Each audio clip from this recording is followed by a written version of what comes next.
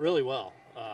You know, kind of typical Aaron Judge BP putting on a show, and yeah, it went really well. Another big step for him to get out on the field, and now we'll start. You know, hopefully as he bounces back and continues to be able to bounce back, we'll ramp that up and start to really. Now it's about building up the endurance of being able to do that. With the Rail Riders in the playoffs a little bit longer, do you think that a rehab might be possible, or would you be just as content to insert him into the Major League lineup? Yeah, that's something we'll weigh. We're not at that point to where we're going to throw him into games yet or something. So if and when that time comes, you know, he may be able to go get simulated at bats in Tampa if we decide that route. If the Rail Riders becomes an option, we'll consider that. But we just want to get through these next couple of days where he starts ramping up the amount of swings out on the field and continues to build that momentum.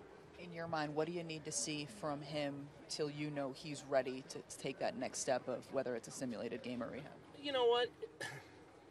I mean, that's more a medical, like, you know, they've got a pretty strong plan in place as far as, you know, going through protocols and building him up a certain way. So I just want him to continue to be able to bounce back. And as we add volume to his days, how he handles that, how he bounces back from that, and that'll be a big factor with him going forward. Aaron, how reassuring was it to see him put on, as you said, a show? I mean, you guys had said it was getting better, but to actually see it, was that encouraging? I mean, it's fun watching Aaron Judge take batting practice, so that's nice. But obviously, you know, you understand it's another step in the progression.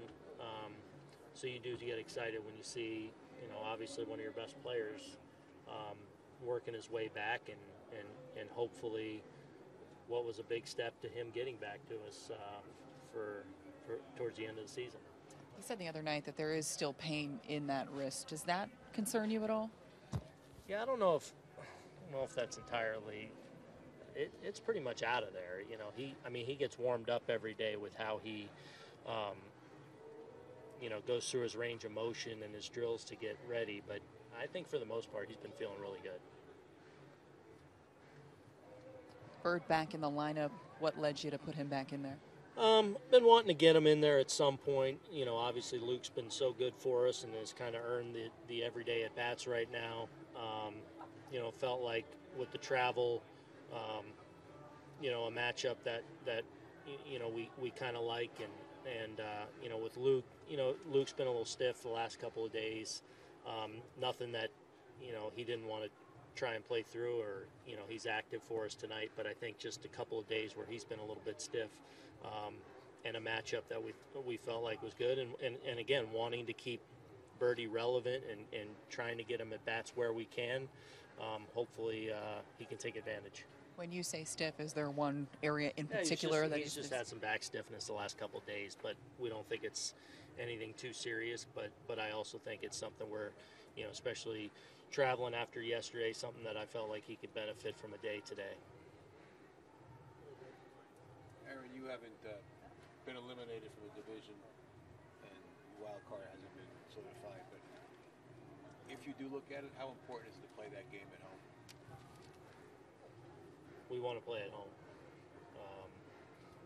That said, you know, wherever we, you know, and hopefully we're able to make a deep run into the postseason, you know, you've got to be able to have success on the road as well. So we feel like when we're playing our best, we can match up with anyone, whether that's home or away. But, you know, our goal right now is to, you know, continue to get guys healthy and hopefully back into the fold, but really start to play our best baseball, hopefully, at this time of year as we get ready for, again, what we hope is a run in October.